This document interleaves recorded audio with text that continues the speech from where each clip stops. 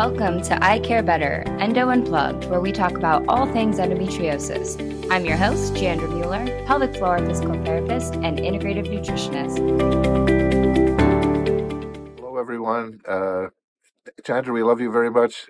Thank you for getting involved in this podcast. As a sexual medicine physician, we see lots of sort of associations between neuroproliferative vestibulodynia, provoked vestibulodynia, and endometriosis. And during this podcast, I said that endometriosis is endometrial tissue outside the uterus, but it's endometrial-like tissue outside the uterus. I just wanted to correct that. Thank you. Bye-bye. Today I'm speaking with two incredible physicians whose work and expertise has greatly improved the field of sexual medicine. Dr. Irwin Goldstein is a urologist here in San Diego who I've had the opportunity to work with for the past 7 years or so. And Dr. Paul Yong, who's a OBGYN and researcher in Vancouver, Canada. We're all a part of a society called ISWISH, the International Society for the Study of Women's Sexual Health. ISWISH is a multidisciplinary international society that includes not only healthcare providers interested in this field, but also patient advocates. I'll be sharing the links to two events that are upcoming. The first is the fall course. It's in Arizona in October of this year, as well as their annual conference, which is in February 2024, located in Long Beach. This is a group of international healthcare providers who are interested in this field, both learning to be better providers as well as researchers that are looking to progress and learn more to advance the care for women's sexual health. We encourage everyone who's interested in checking out their website, getting involved. Like I mentioned, it's not only healthcare providers, but also there's a huge patient advocacy group within this organization. And we really encourage patients and providers to sign up, become members, attend these events, because this is how we move forward in progressing women's sexual health. So today we're talking about a subject that is particularly interesting to me as a pelvic floor physical therapist. We're talking about two conditions, vestibulodynia and endometriosis, and how both are involved with painful intercourse or dyspareunia. While this isn't purposeful, it is quite timely in that Dr. Yong and his team have recently published in the Journal of Sexual Medicine Reviews an article titled Neuroproliferative Dyspareunia in Vestibulodynia and Endometriosis. Many people with endometriosis also have vestibulodynia. There are a few different mechanisms, which we will talk about in the show. As a pelvic floor PT, one of the most common reasons somebody goes to pelvic floor PT, either finds us or is referred, is because of painful intercourse. Many times they are diagnosed with interstitial cystitis or painful bladder syndrome, vaginismus, vulvodynia, a long list of various conditions that aren't exactly right or maybe part of the picture, but not the whole piece. And they're really struggling to find the root cause of their issues. A lot of my patients are seeking help to solve their problems, but they also want to know why they're having problems. Unfortunately, because of the limitations in research in women's healthcare in general, there are limitations in digging through the literature and better understanding why, which is why this research that Dr. Paul Yong and his team are doing, as well as Dr. Goldstein, is so helpful because it's providing more insights as to why somebody may develop this, what are the underlying factors, and how we can eventually predict who may or may not experience this. So before we jump into the episode, I do want to give listeners some background as to what we're talking about and why. There are many terms that you'll hear, probably have never heard of them, and the conversation does get a bit medical heavy. So vestibulodynia is a subtype of vulvodynia, and many people have probably heard the term vulvodynia. You may even be diagnosed with it, or maybe you have a friend or a partner that suffers from this. Vestibulodynia is just a term to better define the region of pain. So the vestibule is the tissue that's located within the labia, and it's the tissue that surrounds both the urethra and the vagina. Typically, we don't even know this tissue exists. There's no problems. However, for some, there is a genetic predisposition, both in those that take oral contraceptive pills and those that also have a condition called neuroproliferative vestibulodynia. So these are two subtypes, and they both result in what's called provoked vestibulodynia.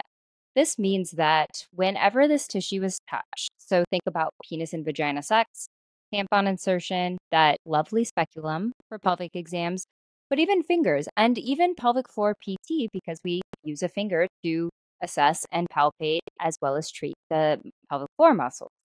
So when this tissue is touched or provoked, and there is vestibulodynia, it's called provoked vestibulodynia. And this condition is probably one of the most common reasons those with painful intercourse seek help. They've often been to many doctors without any answers or things that have failed because they haven't really dived deep into the why. More commonly with endometriosis, I see the connection all the time between endo and vestibulodynia because first line therapies for a treatment, in quotation marks for those people listening, is not a treatment for endo number one, but secondly, in many people can cause an additional issue, which is vestibulodynia or vulvodynia. So this tissue needs hormones. And so, with provoked vestibulodynia that's caused by the use of oral contraceptive pills, there's a local estrogen or hormone deficit, not just estrogen, but testosterone as well. And this may even stick around long after you've come off of the birth control pill. And it's going to cause provoked vestibulodynia. So, when you go to insert something, like I mentioned earlier, there is a lot of pain, and then this causes a reaction in the pelvic floor muscles to tighten up. And many people will oftentimes be diagnosed with vaginismus because they can't do a pelvic exam, or they describe this to a physician that isn't fully aware of these sexual medicine diagnoses and get diagnosed with vaginismus, this sort of unknown reason your muscles are spasming. But similar to if you were to touch a hot stove, your muscles would pull you back reflexively around that. Now, with neuroproliferative vestibulodynia, it's a little bit different.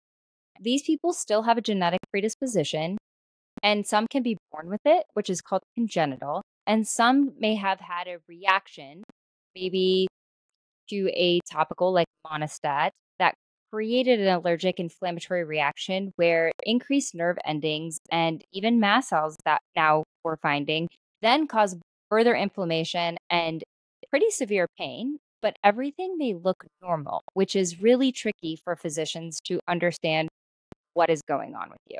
So there's a few reasons why one may have insertional pain or superficial dyspareunia when we talk about sex. With endo, we talk a lot about dyspareunia being one of the clinical manifestations, but we're referring more to this deep dyspareunia, meaning when the penis hits the cervix, technically it's really hitting probably innervated lesions that are creating pain either in the uterosacral ligaments or the posterior cul-de-sac area, which we will talk a little bit more about in the episode today. So I'm really excited to talk with Dr. Goldstein and Dr. Yong today about this topic and share this information with you all and this community.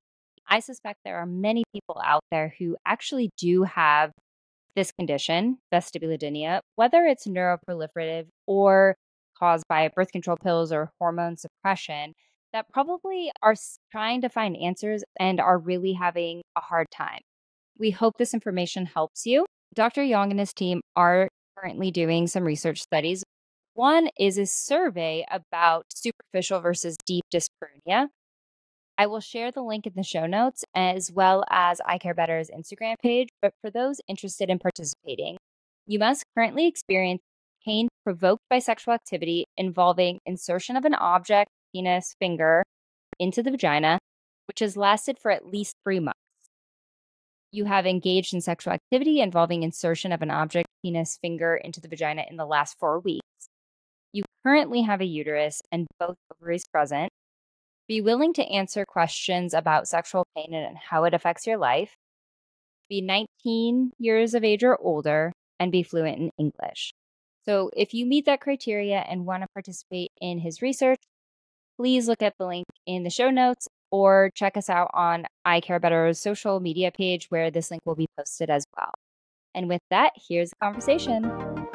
Well, welcome. I'm super excited for both of you to come on the show and to share what you are doing. It's incredible for endometriosis. So I want to introduce the two of you, Dr. Irwin Goldstein and Dr. Paul Yong. Dr. Paul Yong is based in British Columbia, Canada, and is an OBGYN, does both research in endometriosis and I believe also surgery for endo. Is that correct, Dr. Yong? Yep, that's Perfect. correct. Yeah. And Dr. Irwin Goldstein is here in San Diego, and I am lucky enough to work with him pretty closely. Not quite endometriosis specific, but has happened to be introduced to endometriosis in a lot of different ways. Specifically, some really amazing advances in the Vestibulodynia population and better understanding of differentiation and new findings that have connected some of the basics of endo research unknowingly to this condition. And the two of them are part of ISWISH, which is the International Society for the Study of Women's Sexual Health. I was first introduced to Dr. Yong because of this amazing lecture he gave with neuroproliferative dyspareunia, connecting some subtypes of those with endometriosis who also have this specific type of vestibulodynia. So, can you both talk about a little bit about your practices, what you do, what your role has been in endometriosis? Paul, why don't you start? Sure. Okay. It's So, age before beauty. so yeah, OBGYN, and I did a fellowship in endometriosis, pelvic pain, and advanced laparoscopy. And I work at the Referral Center for Endometriosis in the province of British Columbia. Most of my time is spent in research.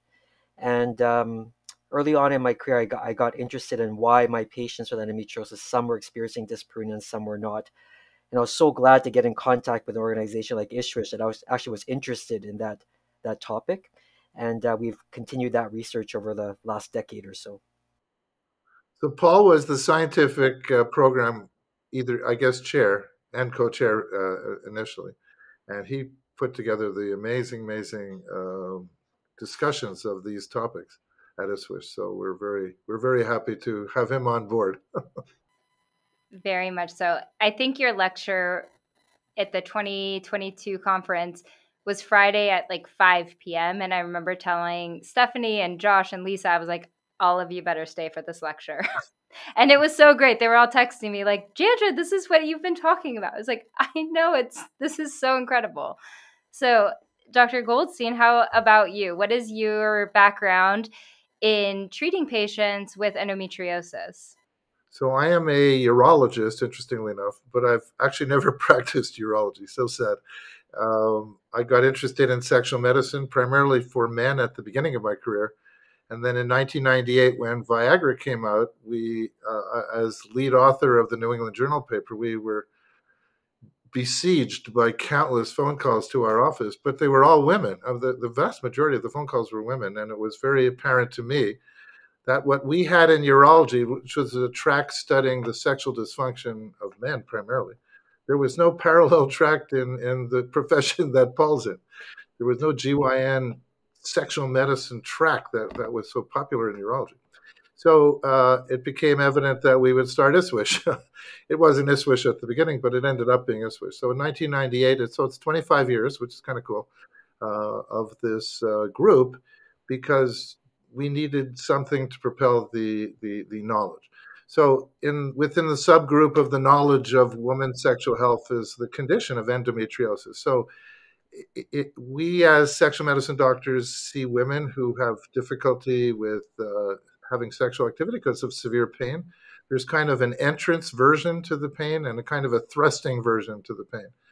And in general, the thrusting version is primarily an endometriosis one.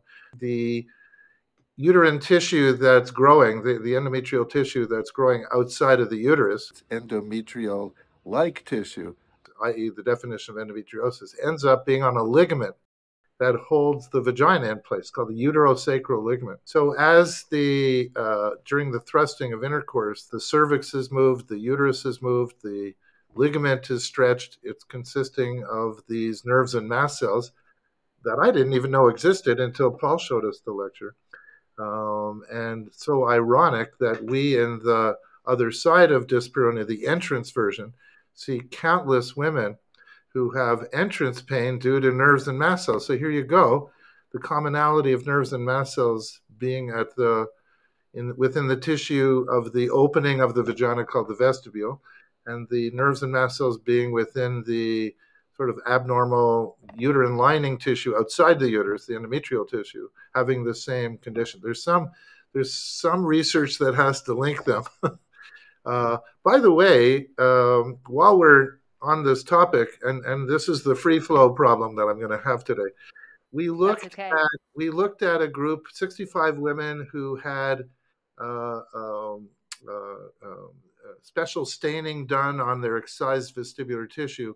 So we know they have this condition where they have too many nerves and mast cells, and just keep it in check. That's what Paul found in the endometrial tissue. We also found they have higher prevalence of irritable bowel syndrome, of asthma, of chronic sinusitis, of other conditions for which mast cells are really critical in the pathophysiology of the disorder. So he's seeing endometriosis, I'm seeing vestibulodynia, but they're broader in a larger mast cell disorder. That so I didn't tell you this, and I haven't. Paul doesn't know this. We looked at the 65 patients, and 63% have histories that have other mast cell disorder issues. Mm. That I was shocked when we got those data. Who knew? I thought we were just isolated vestibular problems, but boy, oh boy, we're in a larger dimension of a larger problem. Mm. Very interesting. If you look at the research side by side, there are a lot of similarities, and that's what I saw in your lecture. Was you broke it down so nicely and kind of side by side looked at, I think, some genetic predisposition, some of the inflammatory markers that are coming by. And what we do know is that not everybody that has endometriosis has the same symptoms. It's very Mm-hmm. heterogeneous. And I think that's where your work in phenotyping came in. Was we need to start looking at this kind of in different ways, and some lesions are not as innervated as others, but specifically in that posterior compartment of the pelvis, it tends to be correlated more to things like deep dyspareunia, pain with deep thrusting, but that could be also, speculum exams, fingers, tampon, well, maybe not tampons so much, things that are deeper inside versus entrance is fine. I think that is really crucial because there's a handful of papers on mast cells and endometriosis, but it's more research based and nobody's really looking at that clinically. Is that correct, Dr. Young? Yeah, no, I think there still needs to be a few more steps before clinical application, but I think there's kind of growing evidence. At that time of that lecture, I think I talked about this genetic polymorphism in nerve growth factor, which induces nerve growth in vestibulodynia. And actually, just recently, there was a huge meta-analysis for endometriosis genetics, and then interestingly, nerve growth factor was one of the 42 loci in terms of inherited risk. And they hypothesized that it probably has to do with pain perception or maintenance. So it's just another example of the similarities between the two conditions. And I think one day in the future, we will have the situation where patients with endometriosis and maybe vestibulodynia will have kind of like a genetic risk profile, and we'll know if you have inherited this particular range of gene changes, and you're more increased risk for a painful type of, say, endometriosis. Mm-hmm. Paul, I'm going to ask you a question. While this is Jandra's deal, let me just ask you a question. Sure. I have a bunch of patients where I have their vestibular tissue stained with CD117 and PGP 9.5, consistent with the mast cells and the nerves, respectively. And they have already had endometriosis excision surgery, Hmm. where I could get access to their tissue and then basically stain that tissue already obtained from the vestibule to the tissue that I'm going to get from their uh, excision through endoscopic surgery for endometriosis. Have you ever done that? Have you put side by side staining? Has anyone No, ever done that?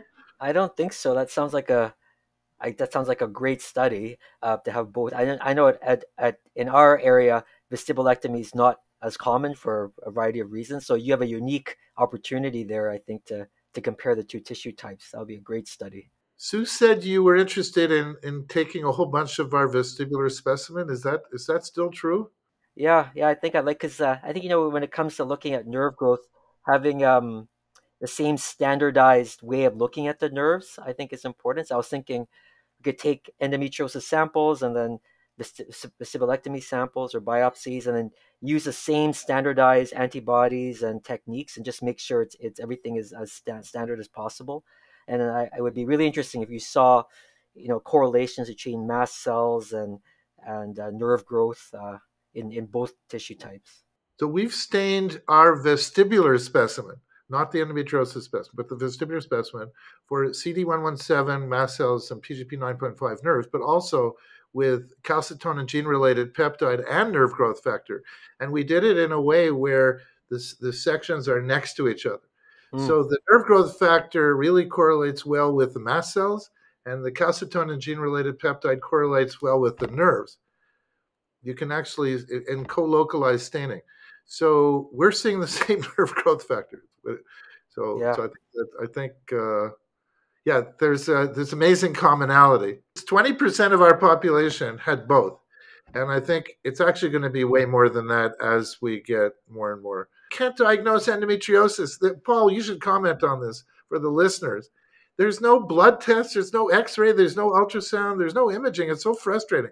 The only way to do this is through endoscopic examination. Yeah, yeah. I mean, ultrasound and MRI are getting better, but a lot of groups are trying to get, that blood test as that holy grail. But I think there's quite a few promising examples, but I think it's always the external validation. I think that always is difficult, but maybe one day there will be a blood test. Yeah, there's some people doing some various testing currently. There's like a tampon study where they're looking at different blood markers in menstrual fluid and menstrual blood. But I think we have to start somewhere, right? So we might pick out one factor and build on that for research to build a bigger picture of what that looks like and what everything is looking at, because they may have these biomarkers, but it's the epigenetics of things and the inflammatory markers that can trigger these inflammatory cascades and gene expression.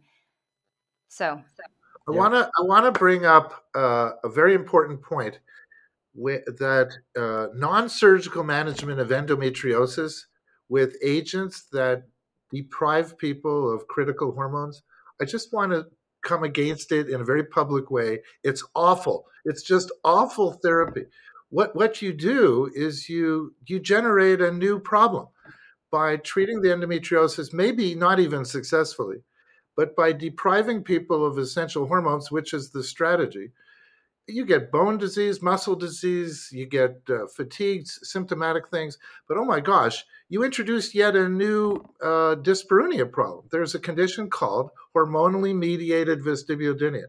It's extremely prevalent in those patients who choose medical management. I beg those in the audience listening to this, consider the diagnostic endoscopic examination. This is a surgical disease. You know, the irony that we're talking about is neuroproliferative vestibulodynia having similar findings in endometriosis. They're both surgical diseases. And why are they both surgical diseases? Because they have too many blessed nerves in there. How do you get rid of the nerves? You can't magically yeah. go away, nerve. You can't do that. So I don't know. I was going to say, I wish we had better medications for endometriosis for sure. And then you add the other layer, which is that these medications also you can't conceive while on them, and many patients with endometriosis have infertility or trying to conceive. So you add that complexity on top of it. It's heartbreaking that there are not better medical options. But yeah, surgery though is available. I'll give Yeah. you an example of a cool future therapy. There are at least 7 or 8, at least in Canada, at least in the U.S., probably also in Canada, government-approved treatments that are calcitonin gene-related peptide receptor blockers. And it's probable that a lot of the pain in endometriosis is in part due to the neurotransmitter calcitonin gene related peptide. So Have you heard of prospective studies in women with painful endometriosis taking these migraine medicines, these calcitonin gene-related peptide receptor blockers? You have not heard of that?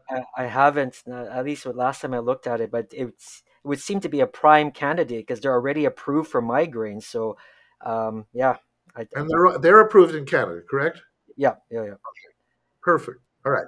Someone has to do this research. I think we'll do Yes. this together with Chandra. Yes, yes, please. I think one of the problems too is that the research has not been very focused on endometriosis in the past, and I think in the last 5 years or so it's really ramped up and people are looking at different factors. It's such a minuscule thing that they can measure because you have to do it one step at a time. You have to isolate different factors, and it's probably similar to different mast cell conditions where there's probably several triggers that can turn these gene expressions on and create the inflammatory cascade. I've seen recently with some of these articles being published, they get kind of bashed on a little bit, saying it's not good research because it's not necessarily promoting excision surgery. And that's not really the full picture because we have to start somewhere to isolate to better understand what these triggers are, which can then direct future treatments that are not just surgical. And surgery is probably never going away, just like with neuroproliferative vestibulodynia. There are different topicals that have been tried and different treatments conservatively, but in the end, they haven't really shown promise, whereas the vestibulectomy has shown a huge improvement and long term, right, Irwin? Yeah, long term. Why don't you take advantage of you being the moderator here and tell us about the role of PT in endometriosis? The role not only of helping people, but of encouraging them to get appropriate management. Yes, thank you for saying that because it's not, PTs are in a prime position to help patients not just with the musculoskeletal presentation, which can be present, from the start, but it also is a secondary factor. If you start having painful periods, and primarily it starts with painful periods, I would say, or constipation, GI dysfunction, as the estrogen starts to perk up even a few years before they start their period. It's not an estrogen disease, which is why these like first line therapies aren't really treatment. It's mediated by estrogen, but it really is this inflammatory disease. And so if you're in pain every month, for 7 to 10 years, which is the current delay of diagnosis, of course your muscles, you're not just in your pelvic floor, but in and around are going to be tight because it's like if you touch a hot stove, you're going to pull back automatically. So you have just tension building month after month after having so much pain. And then many, it's not for lack of trying, but they're go to the doctor. I know for me in particular, end up in the ER shortly after starting a period. And they're like, yeah, she ruptured a cyst, take her to the gynecologist. And what did they do? Put me on birth control. Was on birth control until I was 20, some form of pill, ring, whatever. And then you end up with sexual dysfunction to some degree. I had no reference point as to what that was. Like, I don't think I had sex till I was 19 or 20. So I'd already been 6 years on some sort of hormone suppression. So when I first learned about ISWISH and I was first introduced to Josh Gonzalez, I stopped that pill that same day that he talked to us and got my labs done. And so many things made sense as far as what I had experienced. That was my only reference point to then what was life after getting off, doing some of the treatments. And luckily it wasn't more neuroproliferative, it was more hormonal. It made so much sense. So as PTs, we can help, of course, with our manual therapies, our education in treating musculoskeletal dysfunction. But I think we're in a prime place to start screening for these other things that aren't going to be treated with PT and aren't going to be treated with excision surgery alone, and identify, screen, and refer out because we have the resources to do so. Yeah. We have a PT at our clinic that does a lot of pain neuroscience education, like you said, and it's core to everything. I think it's, even if the patients have a better understanding of that before surgery, I imagine it actually helps long term as well after surgery. Paul, let me ask you a question. In terms of neuroproliferative vestibulodynia, when we do a complete vestibulectomy, the entire 1 to 11 o'clock, and even including the 12 o'clock, if it's consistent with pain. Our long-term data are excellent. There's no regrowth of these nerves and mast cells that reside within the vestibule. What are the data with endometriosis? Do you have? Is it common to go back a few years later because of recurrence, or what is the long-term role of the management? Well, I think the data is a little bit kind of everywhere for a variety of reasons. So I think so there's some data suggested after things like excision of endometriosis, half of patients will have a reoperation by 5 years. But I think part of the problem with that is that uh, patients need to be well phenotyped to know why is there a pain recurrence before deciding whether it could be related to something else before deciding to reoperate. So at our clinic, we really try to phenotype people when people come back with pain after surgery. And with that strategy, our reoperation rate, like 5 to 10 years follow up, is about 15%, because we try to reserve surgery really to the true lesion recurrence and not where it's related to something else, like the pelvic floor or another cause of pain. So you mean by phenotype to rule out other reasons for pelvic pain? That's Yeah, what. similar to what you do with the regions. Same idea. It's just trying to find where exactly is the pain Percentage of coming your from. patients? What percentage of phenotyping will then turn to, say, vestibular pathology? That happens, right? Vestibular pain. Yeah. Versus endometriosis pain. Yeah, we published as 40% of our patients meet the criteria for provoked vestibulodynia at our Really? clinic, where the main issue is actually like endo and pelvic pain. So we screen all patients for it. So like you said, there seems to be this coexistence. Let me introduce a new test on this topic. So this has never been done before. So, Jandra, this is the first on your program. Love it. Okay. Here, I have a pen in front of me, and I have the back of my hand. Okay, and I take the pen and I just lightly brush it on my hand. I call this the allodynia test. I don't know. We needed a name for it, so we made it up. If you stroke, lightly brush the back of your hand, ostensibly the back of my hand has, 5 or 6 nerves in the area, then you'll get a brush, a tickle sort of outcome. If you brush a woman with hormonally mediated vestibulodynia, you get a tickle. You brush a person with lichen planus, lichen sclerosis, you get a tickle. You brush a person with pelvic floor dysfunction, you get a tickle. If you brush somebody who has neuroproliferative disease, just doing this causes them to scream in pain. Raw, burning, broken glass, tearing, ripping sensations just by lightly brushing. It's the craziest, simplest test on earth, and it reveals, I mean, how else could you get that type of a clinical response by lightly brushing something against the tissue other than it has too many nerves in it? I would love for you to figure out how to brush an endometriosis lesion in the pelvis. Yeah, I'd have to think about that. But we sort of do, like, on our exam, we try to do a very careful exam of like our pelvic exams in terms of pressing at around the uterosacral ligaments, like a very light touch. So it's sort of like allodynia, but it's not quite the same as with with the brush, but similar. Yeah.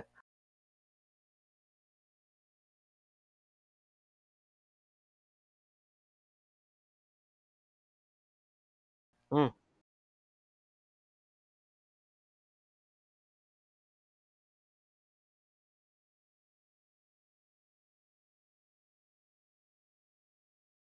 mm,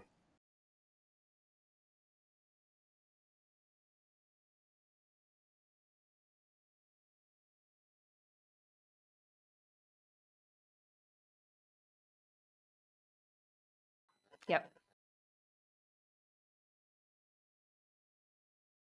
mm, Yeah,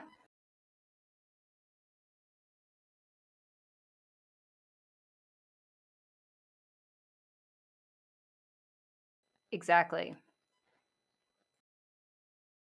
Yeah. And another similarity too, as far because you were asking about the role of PT in this population, this kind of relates, but similar to somebody undergoing surgery for endometriosis, depending on many factors, but healthcare, like Canada's healthcare is different than the US healthcare, but also if you land in the right surgeon at the right time, and that surgeon is very much like, yes, you probably have endometriosis, excision is the way to go. They may do surgery right away, where other doctors may spend a year doing management of all these other pain generators so that they have a better outcome. So similar to those undergoing neuroproliferative undergoing surgery for neuroproliferative vestibulodynia, when they come out of surgery, how amazed are they when they do that? And they're like, I don't believe that there's no pain.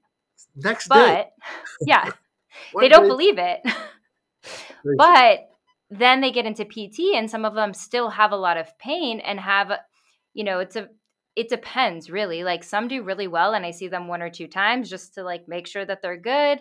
But some patients still have a lot of pain because it's the muscular response of how many years have they been trying to insert tampons. I have one woman right now, she's a swimmer and with neuroproliferative, and she just forced herself to insert that tampon every time, because how are you going to wear a pad when you're having a period and you're a very heavy bleeder? You can't. So they kind of have these years of painful pelvic exams, dismissal, medical gaslighting, whether that's probably more so unintentional.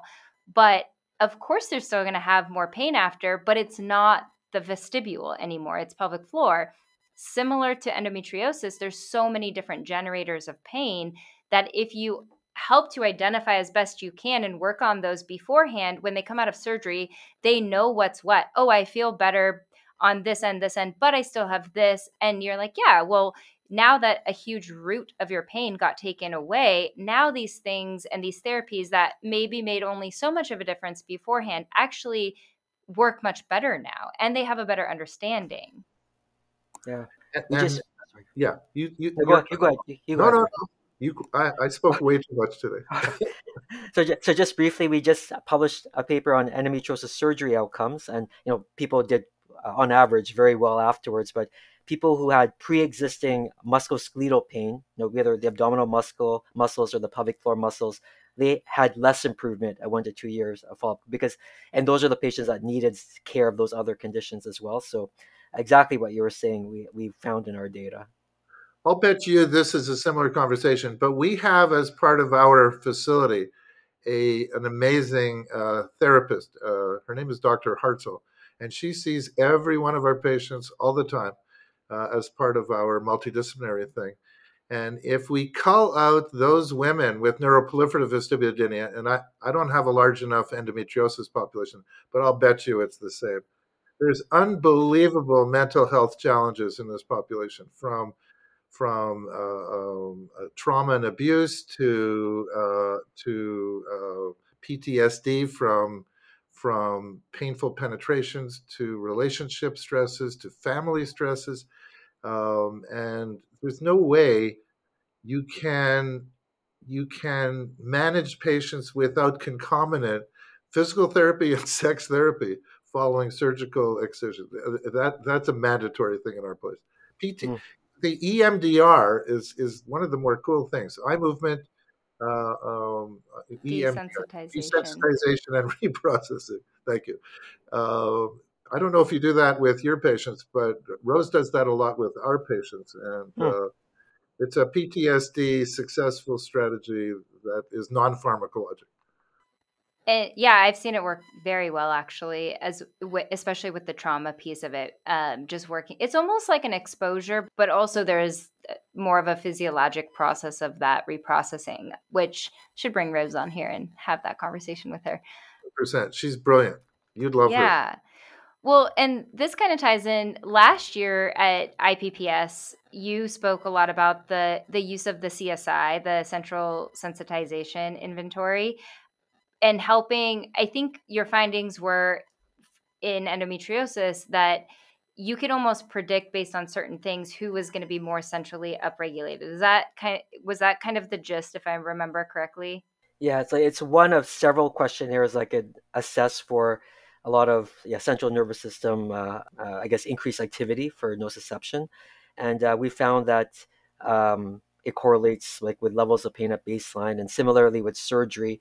The higher the score on this questionnaire, there's relatively less improvement. There's still improvement, but relatively less improvement. And the questionnaire has a lot of items on systemic whole body symptoms, so things like effect on sleep and pain elsewhere. Let me ask you a question.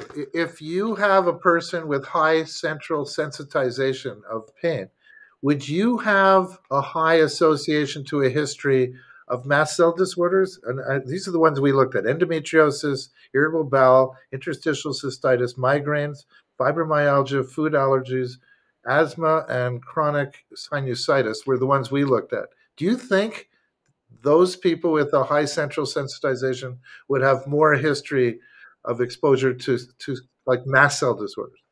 Yeah, for like amongst those conditions, we definitely found irritable bowels more common, painful bladder / IC, and migraines.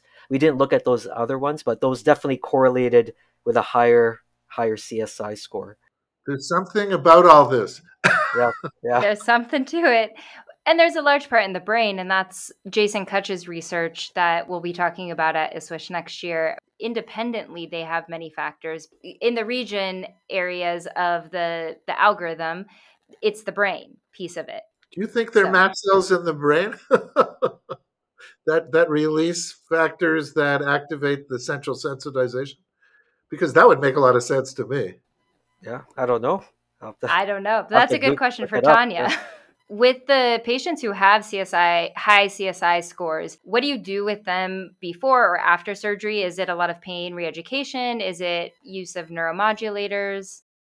Yeah, we offer all of those things and before surgery, but it depends on the situation. Some people want to do it before surgery. Some people want to do it after. I mean, for some people, been in pain for years and haven't had a diagnosis. For some people, they really want surgery to get an answer. So I tell them, okay, your recovery might be a bit more difficult because of these other factors, but we allow them to make that choice. And then after surgery, then we just focus on those other factors.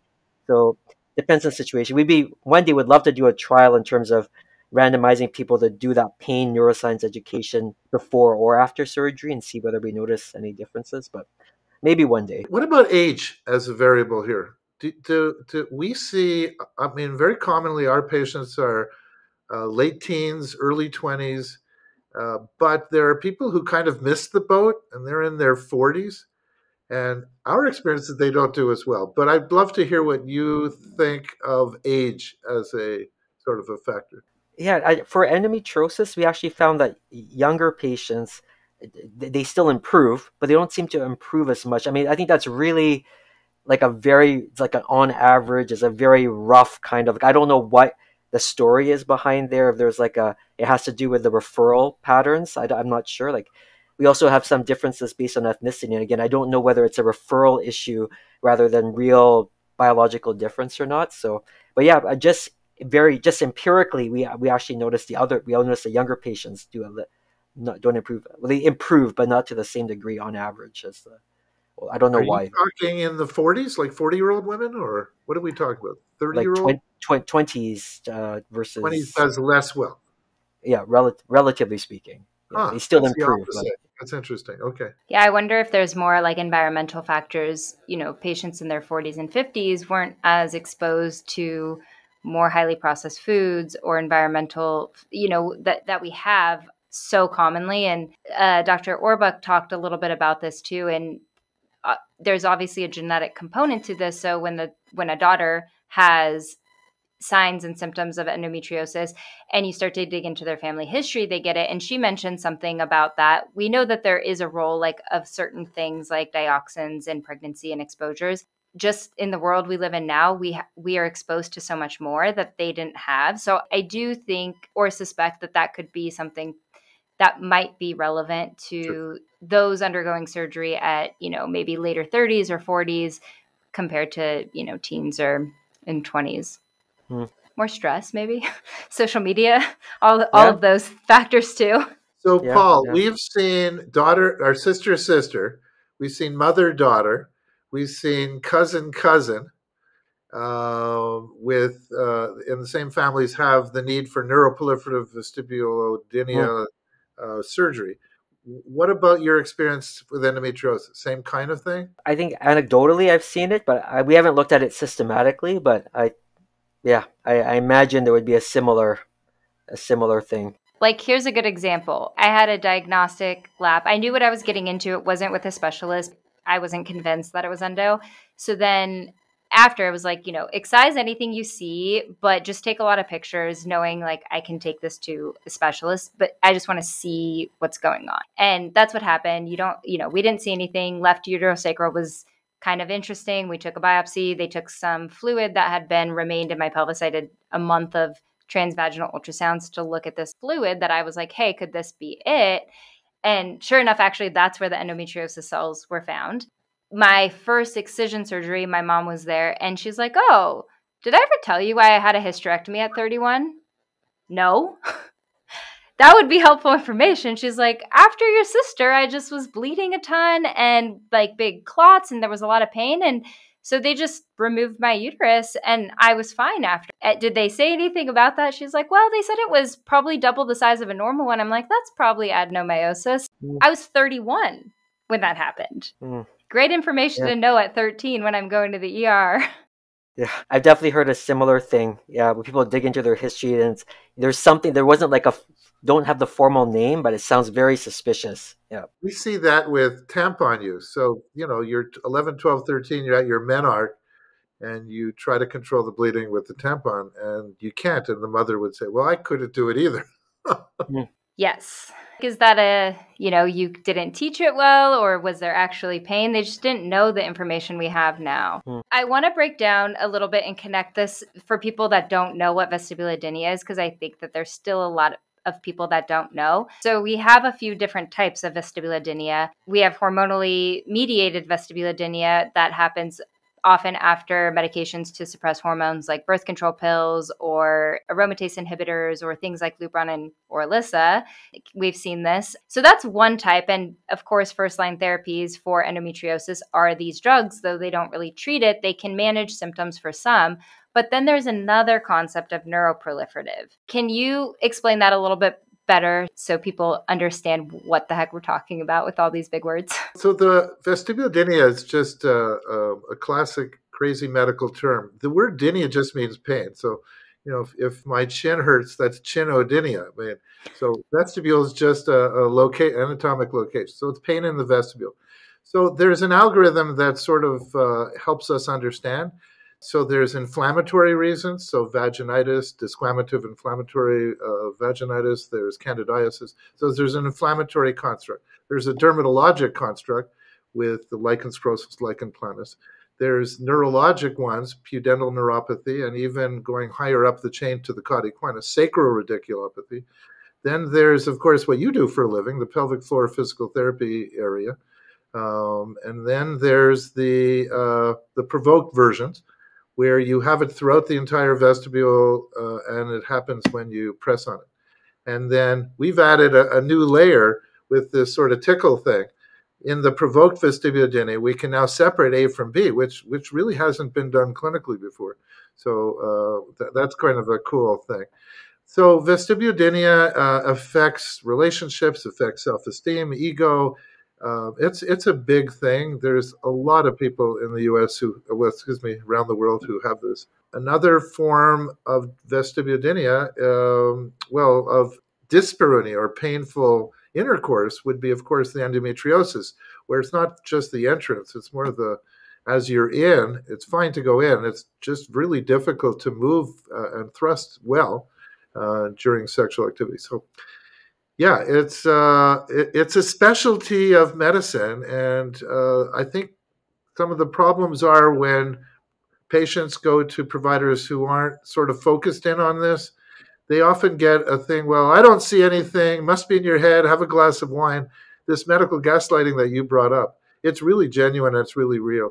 I just wish that if doctors just don't know something, to say, hey, I'm good at this, but I'm not really good at what you have.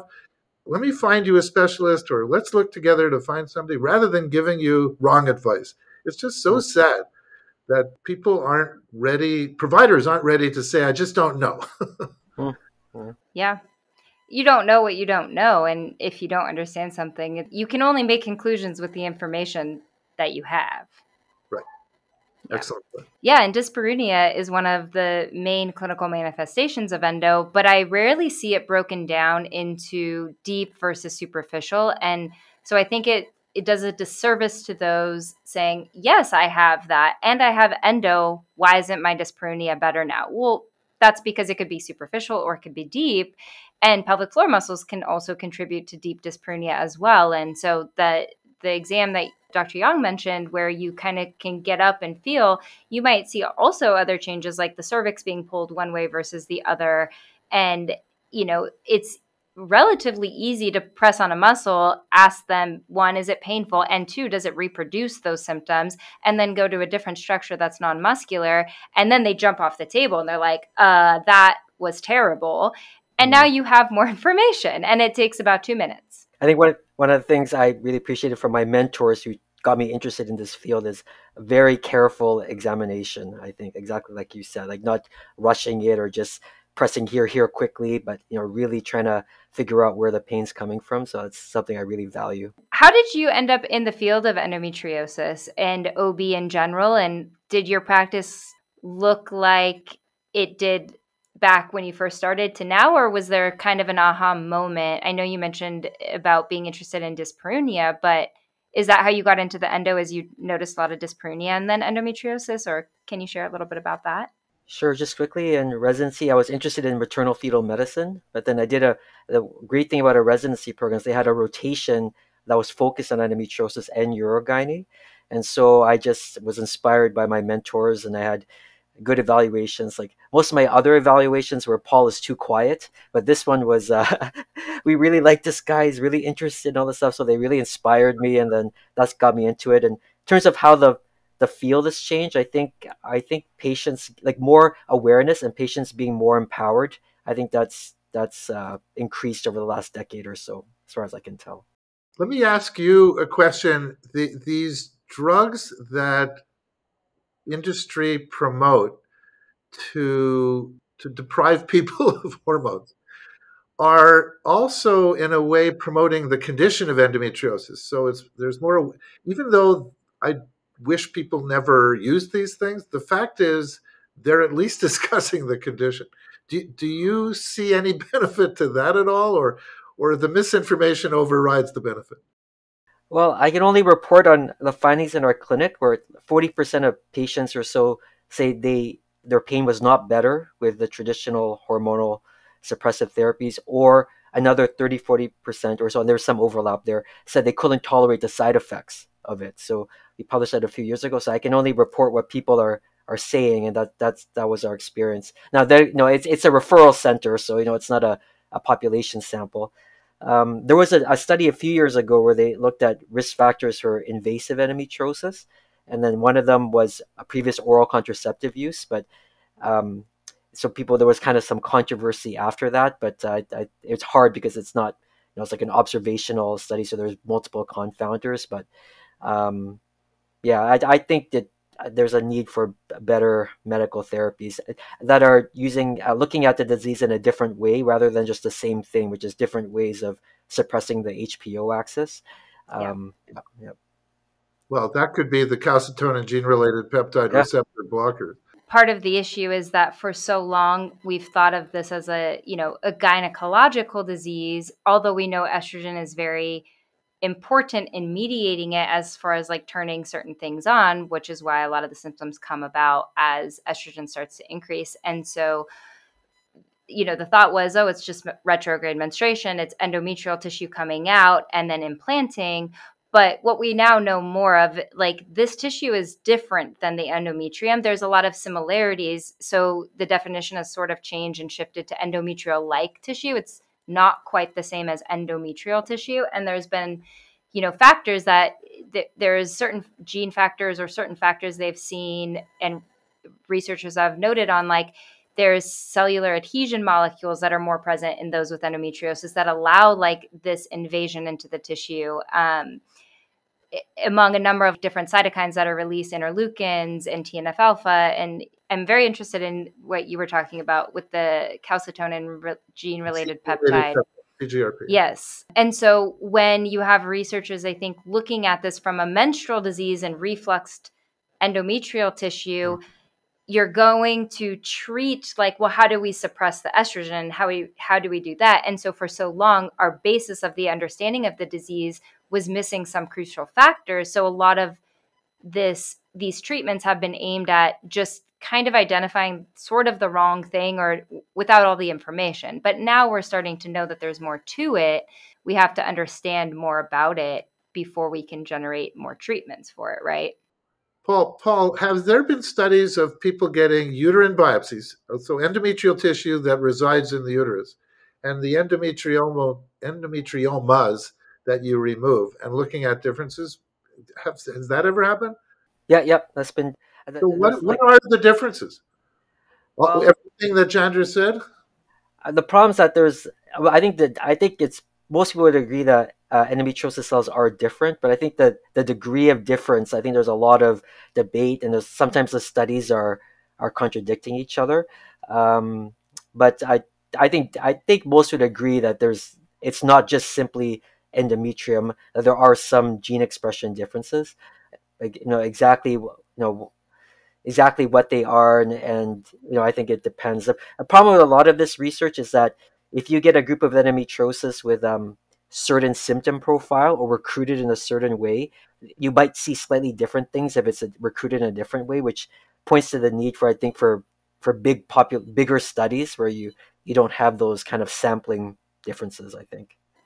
Yeah. Interesting. Very interesting. Wow. So Yep. here's a great study. If you biopsied the uterus and looked for nerves and mast cells versus the endometrial tissue outside the uterus and looked for nerves and mast cells, I'll bet you $1,000,000 you wouldn't see the nerves and mast cells in the uterus, but you'll clearly see it in the retroperitoneum. What do you think of that? Well, there have been a few studies, and we're actually interested in doing the same thing. The problem, like, with research is that there's like always all things. There's like sometimes the studies don't correlate. For example, some people say it's how you do the endometrial biopsy. So one group did it in a very specific way with a specific instrument, angled a certain way, and then they were able to find more nerves, and another group did it a different way. So it's all I see. contradicting. But yeah, I don't think it's completely settled, but Yeah. yeah. Oh, that's so interesting. I didn't even think about that. Yeah, apparently, yeah, the group that really has found them said you have to do it like a certain time of the cycle, and then it has to be done in a very specific way. And they showed hysteroscopy photos of what it looks like if you actually do it the way they do it in their paper. But anyway, yeah, we put it in one of our grants that we were going to do the same thing. So I guess we'll see what we find. Interesting. Well, let me share. I'm going to share a slide. I may or may not keep it in, or I can share it elsewhere. But this is sort of looking at a lot of the different research that's looking at these factors. And so I kind of broke it down this way, looking at the presence of the lesion. So we have these different theories, endometrial derived theories versus non endometrial derived.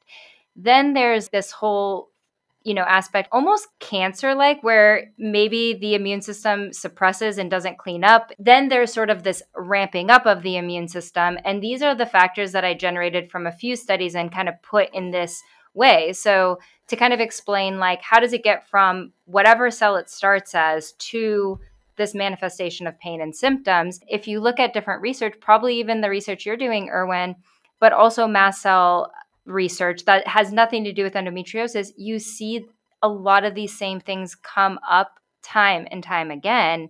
But you have an allergist or an immunologist or a mast cell specialist looking at it at one lens. You have an OB looking at it at a different lens. You have a pain management looking. A lot of it is actually overlapping. I think you should publish this in the Sexual Medicine Reviews as a Yeah. review of all the papers that allow you to get from A to B here.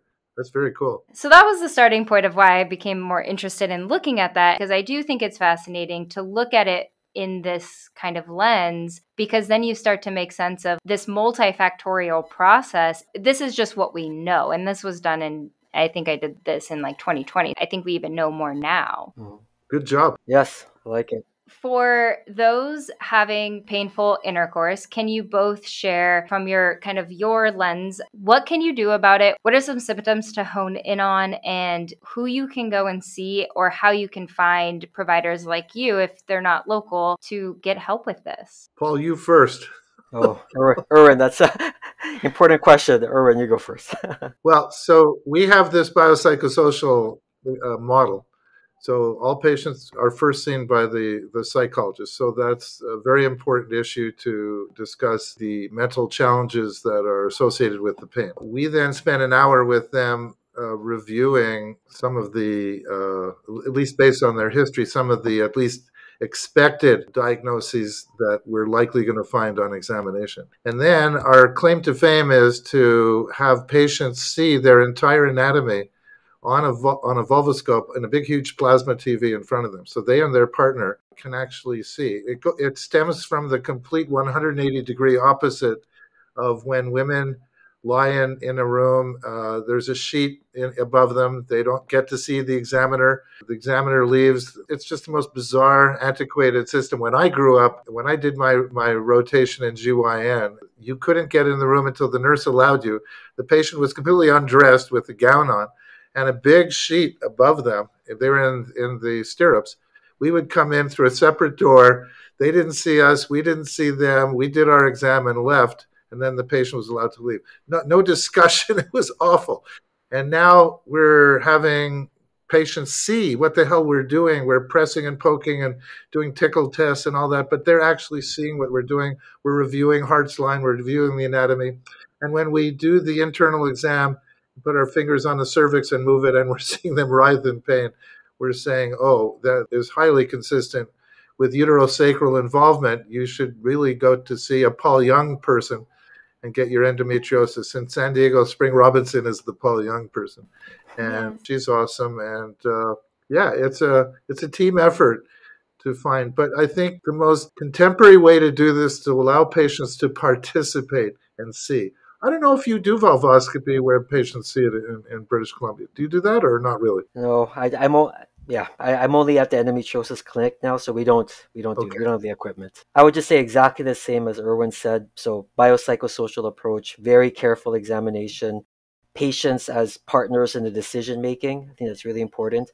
And the only thing I'll add is that we know we've looked at the demographics of our clinic. We know it's not the same as the demographics in our province. So I know there's populations of people, there's communities out there that are probably experiencing these symptoms that are not accessing care. So I guess if people are experiencing dyspareunia, just to advocate as much as they can and do as much research and reach out, because the symptom is important and deserves appropriate care. Yeah. That was beautiful.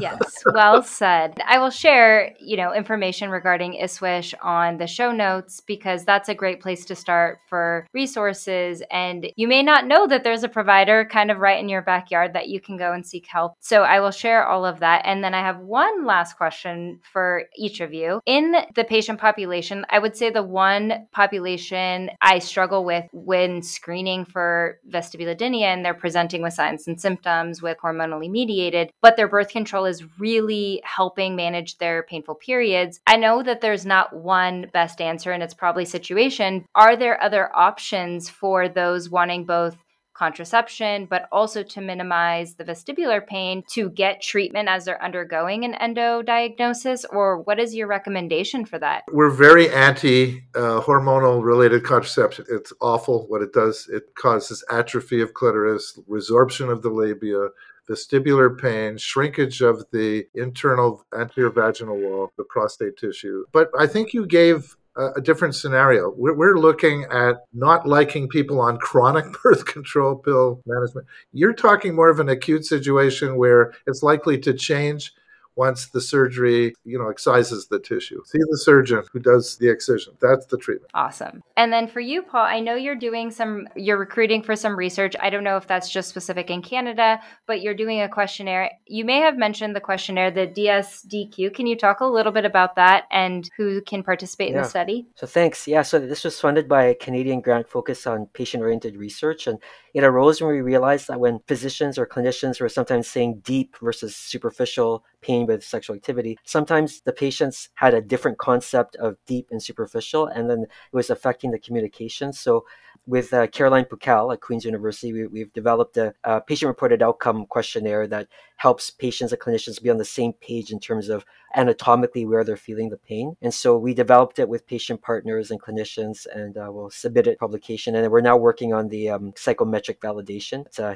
we're excited about that project. We are actually trying to recruit people to. Congratulations. A questionnaire would be greatly useful. Wow. Are you recruiting outside of Canada, or how can people find that research that can participate? Yeah, so I think later this year we'll be doing another round of psychometric validation and reaching out beyond where we've been recruiting so far. So if you or others could reach out to your networks, I think that'd be really helpful. Absolutely. Thank you both so much. Any last words, thoughts? So appreciate your time. We love Jandra. Thank you, Jandra, for being you, for putting this together, for making this a vehicle to educate people. It's just so important. And God bless you. Agree. Thank you. Some things you said set off light bulbs in my head, so I'm going to remember them. Awesome. I'm glad. And I always love talking to you both. And I love this switch. It changed my career path, my knowledge of so many things. And it's a really great society to be part of and getting involved in. I know that there is a patient advocacy branch too, Yes, I believe. there really is. Yeah. Yes. You need So president one day, Jandra. That's my goal. Get you president. that's some hard footsteps to follow after Sue. Thank you so much for joining us on this episode of Endo Unplugged, presented by I Care Better. We hope you found our discussion insightful and empowering. Remember, you are not alone in your journey with endometriosis. Together, we can raise awareness, support one another, and drive positive change in the understanding and management of this condition. Tune in weekly to I Care Better Endo Unplugged for more inspiring conversations, expert insights, and practical tips to help you navigate life with endometriosis. If you have any questions, suggestions, or personal stories you'd like to share, we'd love to hear from you. Connect with us on our website, icarebetter.com, or social media platforms @icarebetter, and let's continue this conversation. Don't forget to subscribe and leave us a review on your favorite podcast platform.